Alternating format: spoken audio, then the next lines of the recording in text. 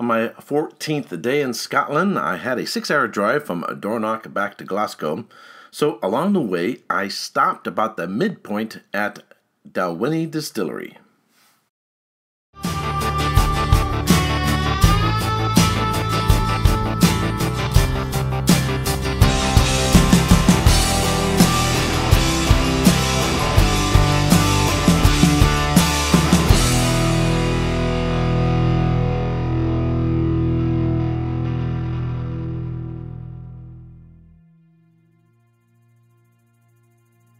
Dalwhinnie Distillery is located in the Highland village of Dalwhinnie in the Cairngorm National Park in the Scottish Highlands. However, it is located within both the Highland and Speyside region, so it can legally be called either Highland or Speyside whiskey. It is currently the highest distillery in the country at an elevation of 1,164 feet or 355 meters above sea level, and it experiences the coldest temperatures. In fact, when I visited in June of 2018, there was still a little bit of snow in a crevice in the nearby mountain. The site for the distillery was chosen for its access to clear spring water from the Loch Dalwhinnie and abundant peat from the surrounding bogs.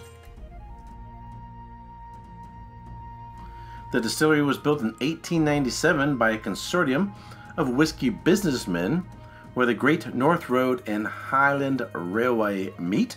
The distillery was first called Strathspey.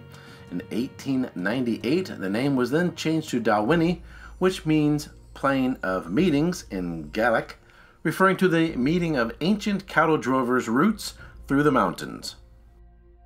Dalwhinnie is part of Diageo's classic malt series, representing the Central Highlands.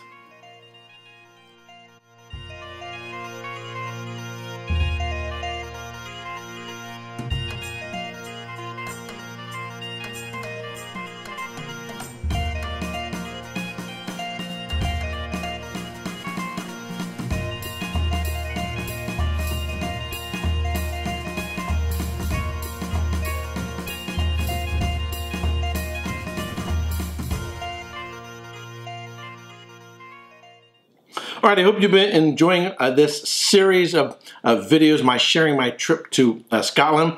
And this is the last one from my June 2018 trip, but I'm hoping to go back to Scotland in July 2019 and visit another 20 distilleries or so. This is actually a distillery that I wasn't planning on going. It wasn't on my itinerary. I had a 6-hour trip from Dornoch Castle back to Glasgow, where I was going to meet up with Roy on Aqua Vitae, and we're going to have dinner and have some whiskeys and go live before I head back to the United States. So I originally wasn't planning on stopping anywhere. I figured, you know, a 6-hour drive, plus we're going to be having dinner and whiskeys later on. I'd want to take a nap at my hotel before we get together and all that. But I thought, well, you know, about halfway, about 3 hours into the trek back to Glasgow, I'll stop at another distillery, and saw a sign for Dalwhinnie. So took a little stop, a little breather, and I was hoping to do a tour through the distillery. Signed up for a tour, bought a ticket, but when I got to the distillery with a group and the tour guide, even though I had this camera hanging around my neck, tour guide said, sorry, you can't bring cameras or take any photos inside the distillery. Wow, why didn't they tell me that when I bought my ticket? I mean, obviously I had this big camera there. Obviously, I'm a tourist. So if you're planning a trip to Scotland and you're making reservations and taking pictures during tours is important to you, you might want to contact them directly, because nobody puts on their website, in fact, they don't even state in their tasting room when you arrive, that you can't take photos or video. You aren't told until you're just about to enter the distillery. And so sometimes if you do take some photos, not saying I ever did that, you might be snapping some here and there when the tour guide isn't watching. Anyway, I decided, well, I'm not going to go through the tour if I can't take any photos and video. I'm going to want to get back on the road. Got another 3 hours to go. Get back to Glasgow. So I went back into the tasting room to turn back in my ticket and get a refund when I ran into Elizabeth Stewart, or Lizzy Stewart, who was retiring, and this whiskey is named in her honor. This is Dalwhinnie Lizzy's Dram Highland Single Malt Scotch. It's bottled at, I believe, 46%. Nope, sorry, 48% alcohol by volume. It says matured in refill American white oak casks. I've done an uncorking of this live. In fact, if you watched my live, you've already heard some of this before. This is only one of 7,000 bottles available only at the distillery. Well, when I went back into the tasting room and these were on display, lo and behold, who was there but Lizzy Stewart herself. She wasn't doing a signing. She was just sort of popping in. So if I had taken the tour, I probably would have never met her. So I was able to meet her, and she signed the bottle, oh, right here. It's kind of hard to see, in black. And she also signed the bottle. Oh, it's also again in black, sort of right here in the corner. So it wasn't necessarily a bad thing that I wasn't able to do the tour, or didn't do the tour like I had wanted to, because I was able to meet her and buy a bottle and get it signed. Now let me tell you just a little bit about her. Lizzy Stewart, Scotland's first female operator in malt distilling, retired on March 9th, 2018, and Diageo marked the occasion with a special dram. After 31 years of service at Dalwhinnie Distillery, working in the warehouse, mash house, and the still house, Liz Stewart, or Lizzy as she's known, hanged up her distillery operator's overalls for retirement. In recognition of her dedicated service and iconic role as Scotland's first female operator, Diageo marked the occasion with the launch of a new distillery-exclusive bottling aptly entitled Lizzy's Dram. Lizzy, who was 57 when she retired, first made waves in Scotland whiskey industry when she broke the mold to take on a role in a traditionally male-dominated field. She first started her career at Dalwhinnie Distillery in 1987, following in the footsteps of both her mother and her brother, and throughout her service has worked in various capacities, including in the warehouse filling casks, in the mash house overseeing mashing and fermentation, and in the still house creating Dalwhinnie's famous spirit. Lizzy also had a spell showing visitors around the distillery as a tour guide. Lizzy is among Diageo's vanguard of female distillers, engineers, blenders, and brand ambassadors. At Diageo in Scotland, a quarter of all its apprentices are female. 17% of the malt distilling workforce is female, and 40% are in management roles, reflecting the company's focus on diversity in the workplace.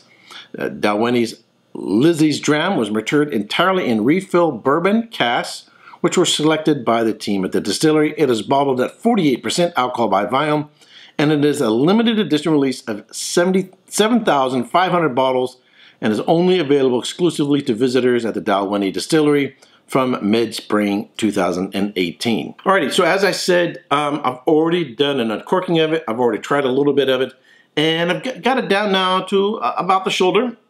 So let's give it a nose and tasting. First, color-wise, it is light, sort of golden straw. It's about the color of a Chardonnay wine.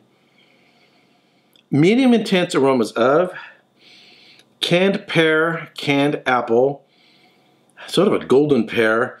It has this powdery sugar nose, really nice honey, a little bit of maltiness,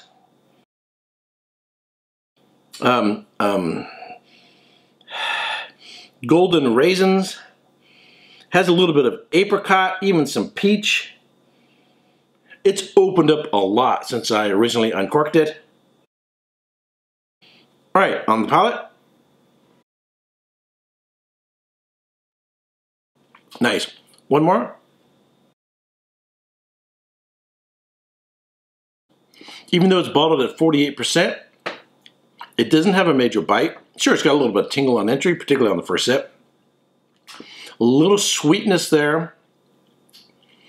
It is an elegant whiskey with a lot of finesse.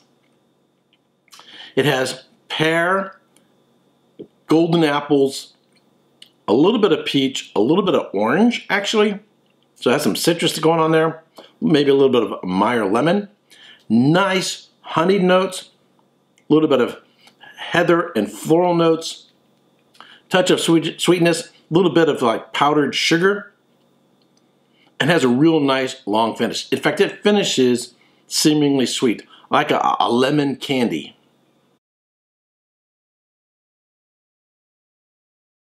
On the back end, I get some vanilla, cinnamon, cardamom, and baking spices.